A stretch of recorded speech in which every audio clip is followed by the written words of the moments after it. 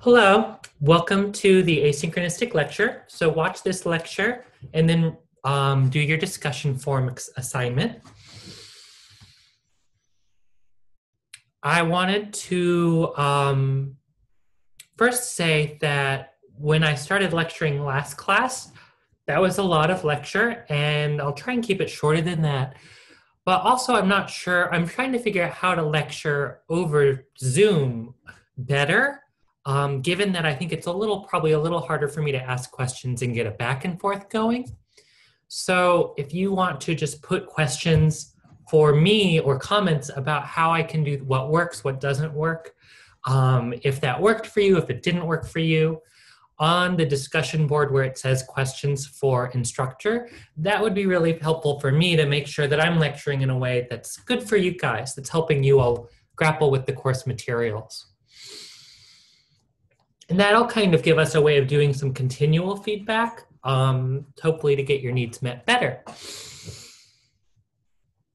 On that same note, if you have questions for me that come up over the course of this lecture, or if you have questions that come up from the readings that are for me, feel free to post that in the discussion forum that says questions for instructor, and I'll be reading that and I'll respond to that.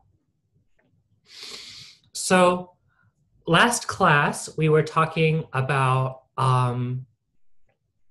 what is anthropology, right? And one of the kinds of key things we saw was that in Boasian anthropology, you see this core concept of culture that's really central to the discipline emerges. And in many ways, we see this idea of culture as being understood in contrast to biology. For example, where we talk about animals having instincts, we say humans have culture, not instincts. Now, I think that's probably a little flat because I think it doesn't do justice to the complexity of animal life, but that was a common kind of dichotomy that was made for many decades. That was how I was taught this material. So anyway, whether it's in the context of saying social differences are not driven by biology or racial categories, but rather by cultural differences like Boas, or gender roles reflect cultural assumptions, cultural roles, as opposed to a biological difference between men and women, right? Like Margaret Mead said, we see this move over and over again. Culture is different than biology. And a lot of these kinds of social inequalities that we see are assumptions about human nature or human difference.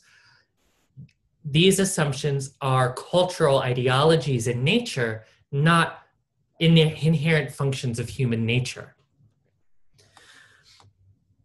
So in this class, I was going to talk more about, give you guys some definitions, core definitions for anthropologists and how we do research. I'm going to share screen. And in particular, we're looking at the definitions of culture, cultural relativism, and ethnocentrism. So here's the objectives are really to define these concepts for you. And I just want to note up front that these are technical terms in anthropological usage. They're going to be a little different than maybe the ways you hear these terms in common usage outside of anthropology. So just be prepared that you may think you know what these terms mean, but I'm using technical definitions here. What is culture? We've talked about culture a lot over the past couple weeks. Who knows?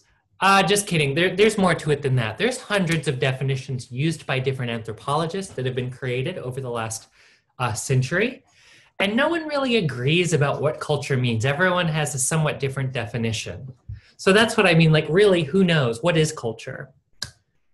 But the truth of the matter is that actually as anthropologists, we're not super concerned with abstract definitions like this. Like the question of what is culture is really actually not super interesting. What we're more interested in instead is what do actual concrete cultural differences and experiences look like? Not culture in the abstract, but culture in the concrete in specific instances. And we're more concerned, right, when we see an abstract definition, like what is culture or what is anything, our first thought as anthropologists is to say, okay, but who's being left out of that definition? What's being obscured here? So again, we're actually not super, some students say like, oh, anthropologists don't even have a formal definition of culture. Like, what a shitty fucking discipline, right? That's not really the point here. We have many definitions. They're good for illuminating different things. I think of them as working definitions, but none of them are perfect. No definition is perfect. And ultimately, as anthropologists, we're really interested in the moments in which definitions start falling apart and they stop working and our existing models just fall apart. So let's start by saying, what is culture not? This is actually a good anthropological move whenever you try and identify something. What is something? Well, what is it not? So one common assumption that you see over and over again in the United States, right, is culture is basically kind of like a layer cake. And unfortunately, this white on white isn't working very well. But what I've tried to do here, right, is I've made several layers where you have biology at the bottom, psychology, economics, politics, and then culture is the icing. And the idea in this model, right, is that there's something real in the world, which is biology and to a lesser extent the human mind, then economy. And culture is basically a bunch of cute fluff that's flopped on top of it. Interesting, cute, but not necessarily significant in the kind of way that biology is understood to be real, or psychology is understood to be real. Within this layer cake model, often the idea is that each tier is kind of based on the preconditions of the other one. So psychology is based within biology, and economics is governed by these kinds of inherent rules of human psychology. Politics is governed by these inherent rules of economics, and so forth. Now, the problem here for anthropologists is it just doesn't work this way. Culture is not just fluff on top of some kind of more fundamentally real reality. Culture is the system of frameworks and concepts and categories that we use to apprehend reality. So when we look at, for example, biology, I'll just go back to this previous one. Culture is our ideas about what is biology. It's the way we do biological research. It's our ideas about what is the nature of the human mind. It's how we do psychological research. It's the assumptions and frameworks that guide how we move about the world. So culture is actually the whole thing, more or less. I mean, culture isn't biology, but it's certainly the way we understand biology.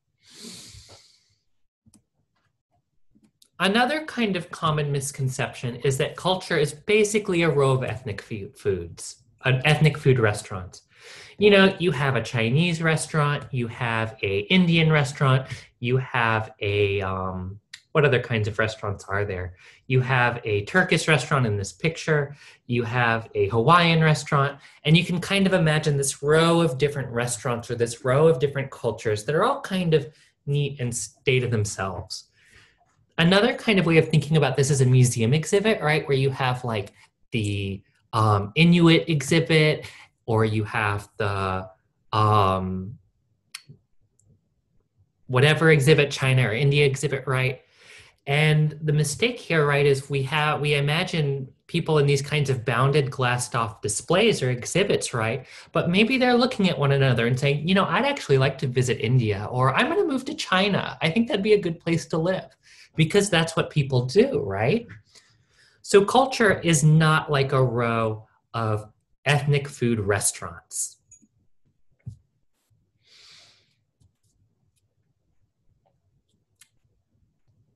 Culture is not like cake. It's not fluff that sits on top of the kind of real shit. Instead, culture is the complex whole that shapes our view of the world, and it shapes our practices. It's our view of nature. It's our view of economic and political processes. And it's those views that we often take for granted or assume are natural or normal. Culture is not like a row of ethnic food restaurants. So for example, it doesn't adhere within discrete self-contained units like the walls of a building Culture is fluid and dynamic. It's always changing and moving. Culture is also not a kind of ordered variation within preconceived types, right? Like in the way you have the type is a restaurant, and then you have the different types, which are the ethnic restaurants, which are, as I said, Chinese, Indian, Hawaiian, etc. Instead, we can actually think about culture as the overarching model of difference. Culture is not the different types of restaurant, it's the institution of restaurants themselves. It's the social organization of having a row of ethnic food restaurants. And it's the assumption that certain kinds of restaurants are ethnic food, while other kinds of restaurants are just like normal food, I guess. So again, culture is the frameworks that we use to order, categorize, and act within the world. Oh, I have here culture as the public health department that checks on these different restaurants, right? Culture is all the things we take for granted. Culture is the system by which we order these differences, like the type of Chinese food, the type of Indian food, etc. So now that I've said a little bit about what culture is not, I can say a little bit about some different definitions that anthropologists have proposed for what culture is. So a kind of classical definition, what is culture? It's the sum total of learned behavior and beliefs. Basically, everything humans learn over the course of their lifetime. Customs, habits, practices, belief systems. Another definition that you often see is an older one that comes out of Edward B. Tyler's work, which is that culture is the complex whole, which includes knowledge, belief, art, morals, law, custom, and any other capacities and habits acquired by man as a member of society. Now, of course, we can see his ethnocentrism and androcentrism, his centering of men and not other genders, in his definition. But what's useful about this definition, right, is again, this language of acquired. It's everything that's acquired by a person by virtue of their membership in society. It's the things they learn. This also means, of course, that culture is, because culture is learned behavior, right? It's not something that, it's not inherent. It's not something like, an example a friend of mine always gives, like, is, it's kind of obvious, right? But if you adopt a American baby and they grow up in China, they're going to learn and be comfortable within whatever part of China, like Tokyo culture. Ooh, I'm sorry about that with Hong Kong culture. Maybe I should just fucking start over. We're gonna keep going. Sometimes I get a little anxious and I will word vomit the wrong thing, and it'll be a stupid mistake like that, but hopefully I will catch myself. Another good definition is Clifford Geertz, who says culture is a symbol, a web of symbols, and we're constantly creating and interpreting these symbols. And so an example of this, right, would be dogs, right? When I say dog, that's a symbol for a particular animal. And you think of, when I say it, you probably have an image of that animal in your head. Now, there's also a whole elaboration of what dogs mean within our culture. For example, we say somebody might be in the doghouse, or they might work like a dog. There's, they might be loyal.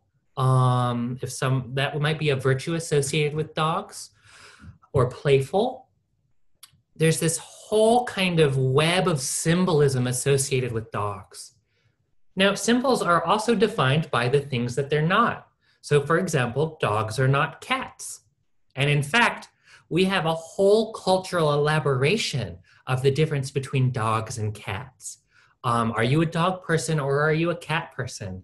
In some ways, this often gets conflated with like gender differences, where cat people are like more feminine or something like that. It's very complicated. So all of these symbols are, in many ways, many of these symbols are arbitrary. We talk about, but they're also intertwined and related. To make sense of any one symbol, you have to understand it in the context of all the other symbols. What is a dog not? What is its relationship to any other kind of symbol?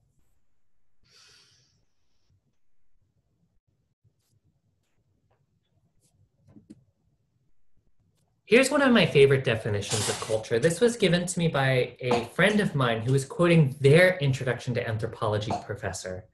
And they said, culture is everything you consider natural and normal. I just love that. It's succinct. If you think it's normal, if you think it's natural, that's your culture.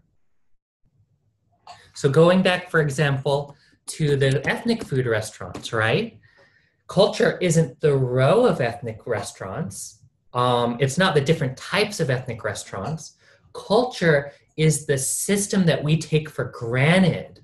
It's what we consider normal and natural, which is the row of different kinds of restaurants itself.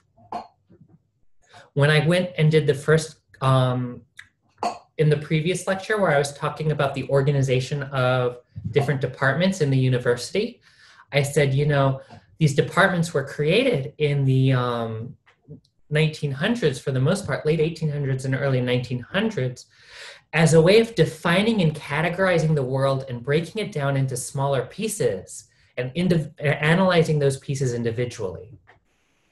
So, and I said that we often conflate these disciplines then with real things that exist in the world, but instead, we can think about the disciplines as actually reflecting a cultural framework in its own right.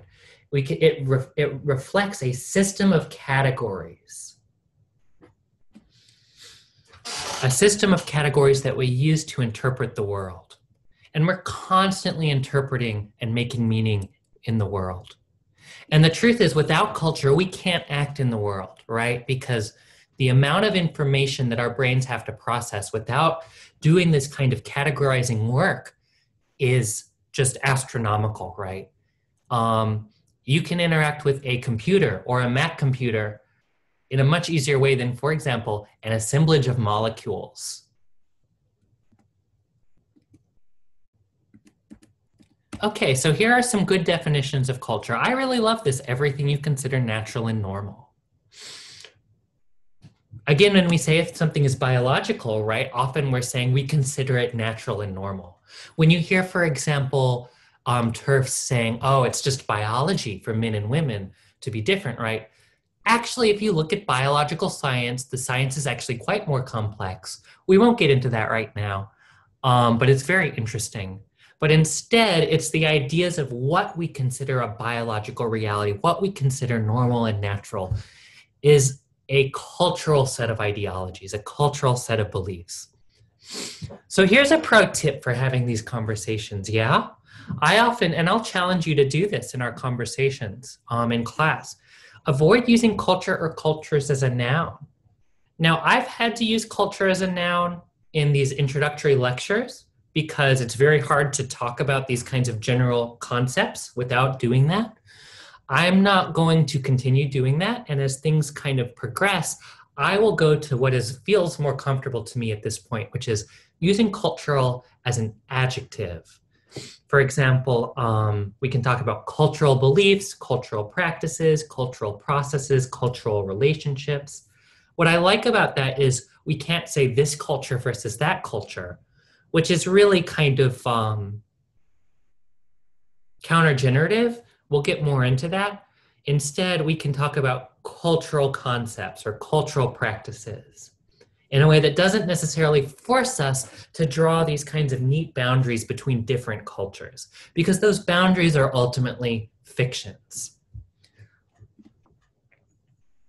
One of the things that came up in the readings, right, is this idea of universals versus particulars.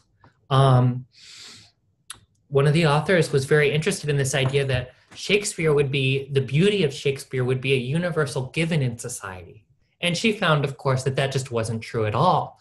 That the text of Shakespeare, the story, had to be adapted to a new cultural context before it would make sense in any kind of basic way. And as an anthropologist, one of the things that we say, right, is universals are universally boring. if we talk about what are human universals, they're going to be things like humans speak language, humans have music, they make music or art. Um, they have humans bury their dead with some kind of ceremony, right? Which is actually a little more interesting, but not super interesting. Because the interesting things are not these generalizations, which are so vague that they're like, there's not really much to say there. Instead, what's interesting are the particulars. How do people speak? How do people bury their dead?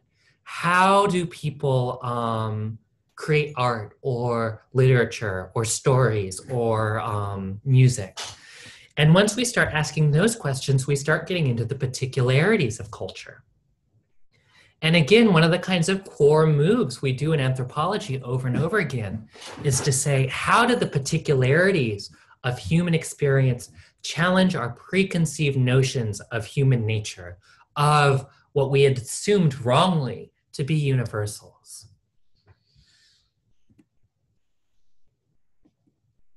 One of the things, this is kind of a side note, I love about the Shakespeare in the Bush article is that one of the kinds of things that didn't come across in the translation is really the concept of a king in the kind of European historical sense.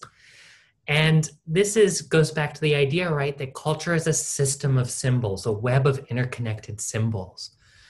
One of the things that elders in this community had trouble translating was the idea of this person who was this sovereign, absolute authority who could do things like levy taxes and for example, didn't have to farm.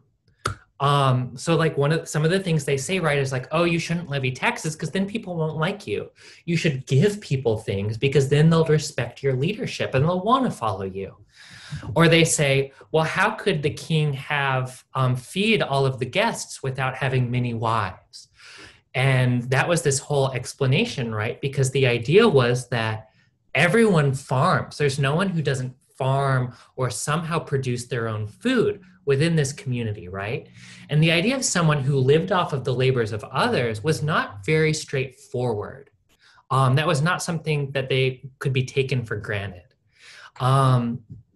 And as a result, right, the idea is like, well, of course, they need a family large enough to be able to produce and prepare enough food for guests, as opposed to a king in the European tradition, which is someone who collects taxes and then pays for servants. And some of that taxes include, for example, grains and foodstuffs.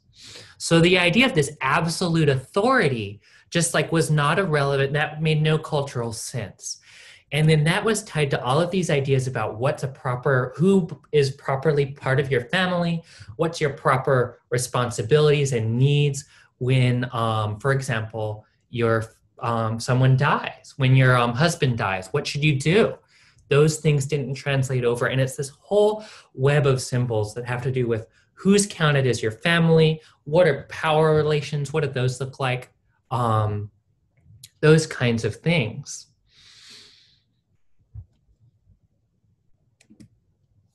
And so all of these things are particulars, cultural particulars that made what the author had originally thought would be the universal beauty of Shakespeare.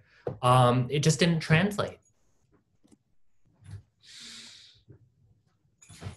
The next definition I want to cover is ethnocentrism. These next two definitions are going to be a little simpler. Ethnocentrism is a technical anthropological concept in this context, and it basically just means evaluating other people's cultures based on the standards of your own. Now, again, I've fallen into the trap of using culture as a noun, but forgive me for the sake of this introductory lecture. And so if you look at the root word of ethnocentrism, right, ethnos basically means culture or a group of people with certain customs. So ethnocentrism is really putting your own culture at the center of analysis. It's taking your own cultural frameworks and assumptions for granted as normal and natural, and then applying them to other people's societies, to other people's lives. Now, this isn't necessarily a moral flaw when anthropologists talk about it. Like, I think in common conversation, when people say that's ethnocentric, it's seen as a kind of, there's a negative connotation that they're doing something morally bad. And that's fair, and I don't have a problem with that. But in this particular context of anthropology, we're actually using ethnocentrism to talk about an analytical flaw. It's a flaw in how someone understands cultural difference or different societies.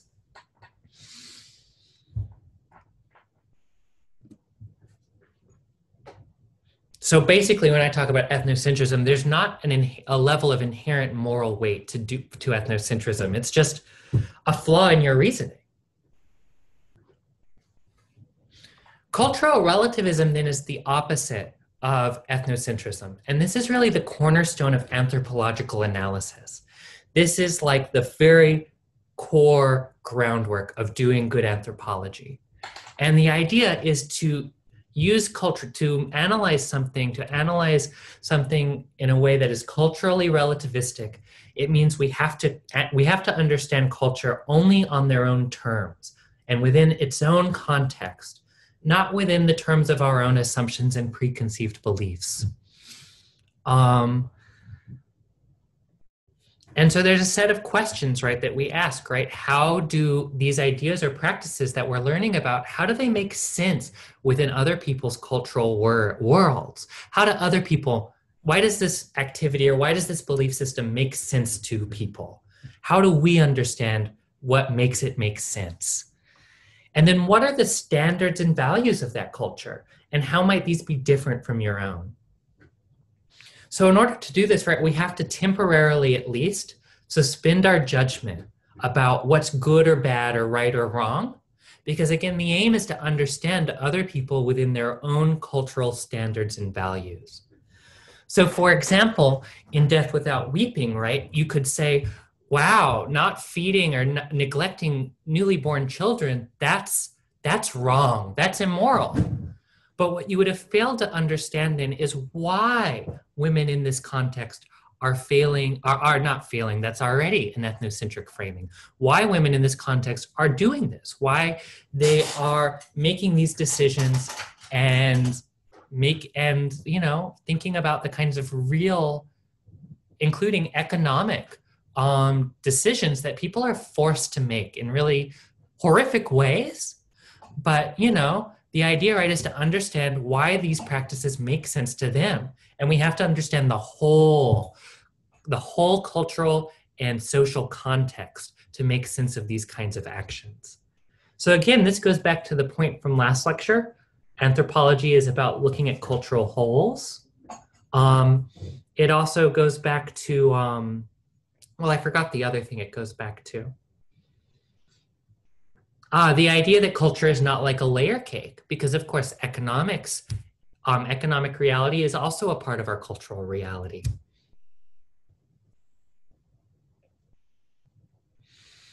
Now, one thing I do want to note here, right, is, well, actually, let me give you another example. I have a really good example of cultural relativism.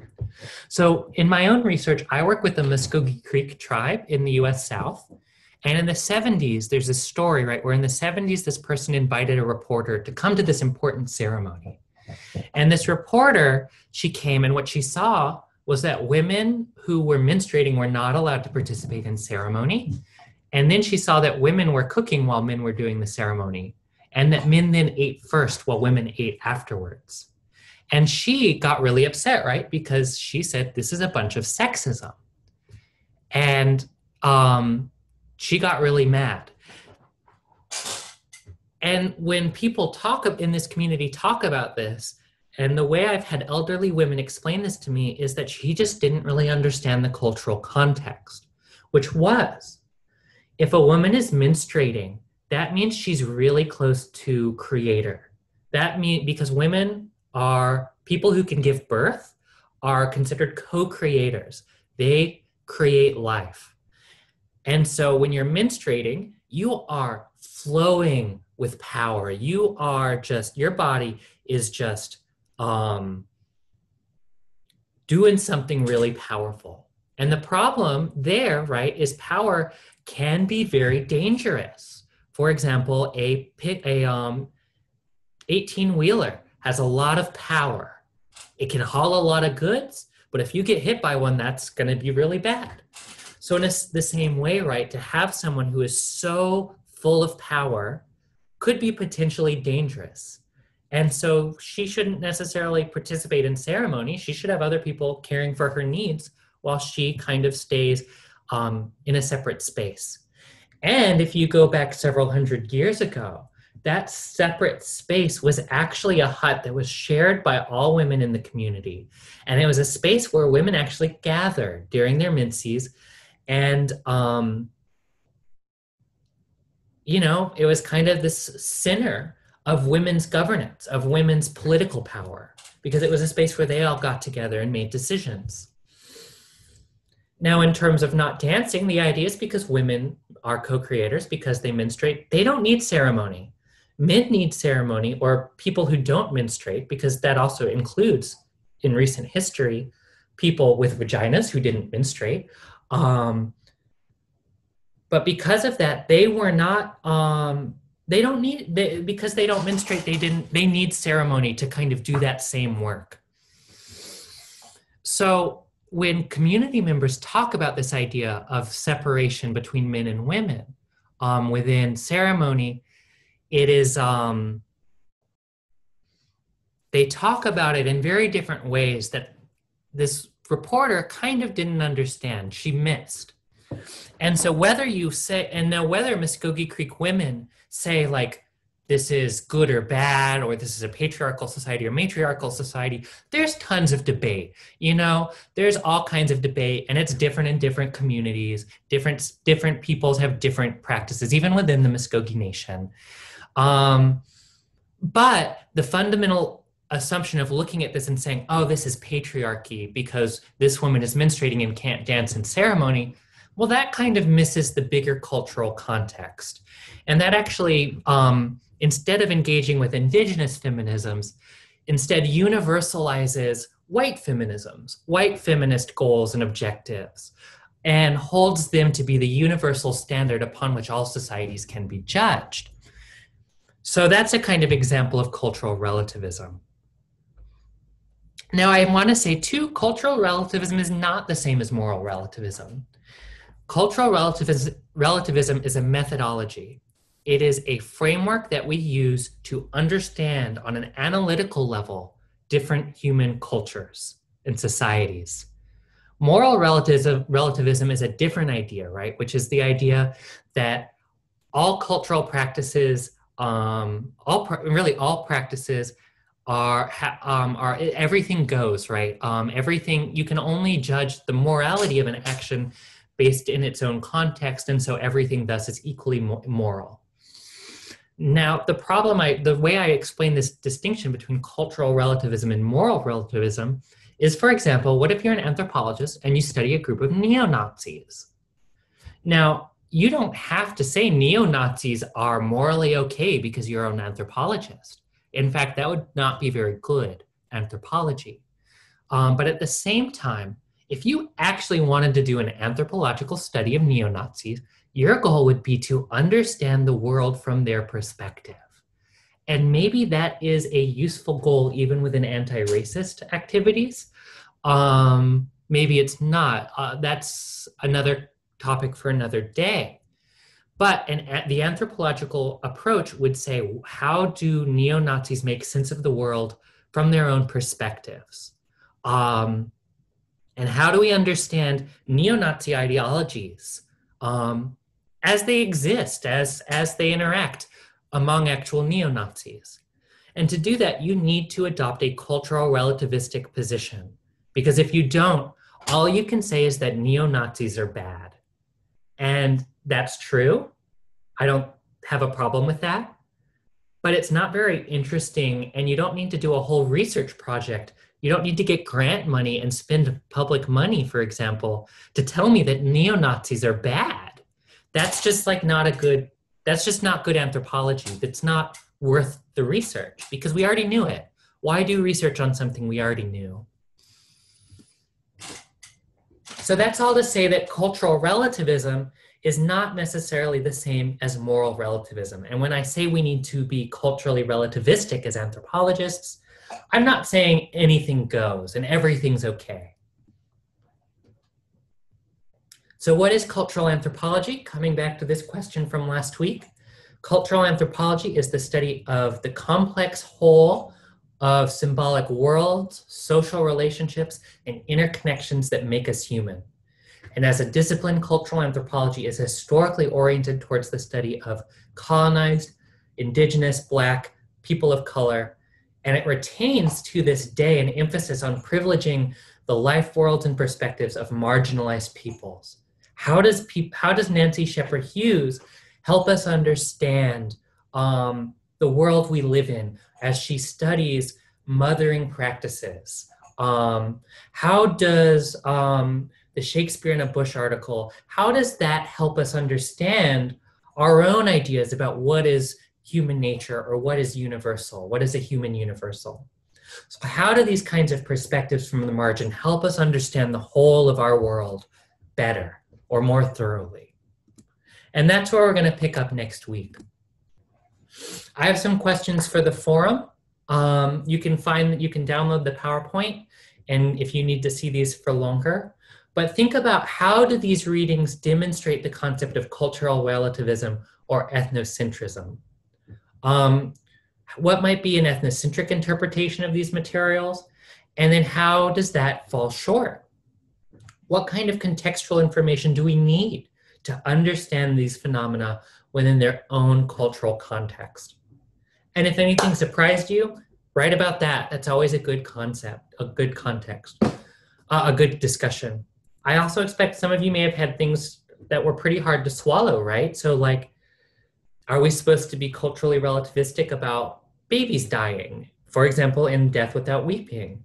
And maybe that's hard for you to swallow.